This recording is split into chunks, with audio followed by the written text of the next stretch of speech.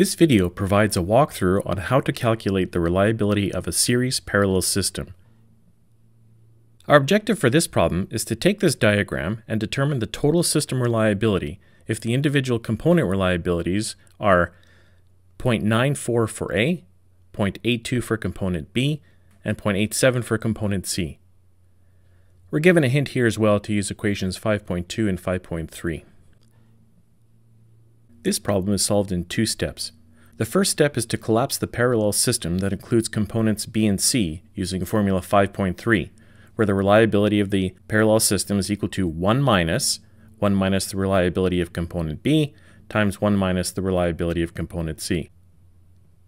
We extend that formula to this scenario by determining the reliability of the BC subsystem being equal to 1 minus 0.82 times 1 minus 0.87.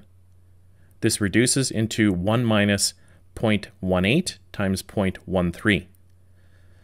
You can think of the values of 0.18 and 0.13 as the unreliability of each component. So for example, if component B is 82% reliable, then it's 18% unreliable. The formula further reduces to 1 minus 0.0234, which equals 0.9766.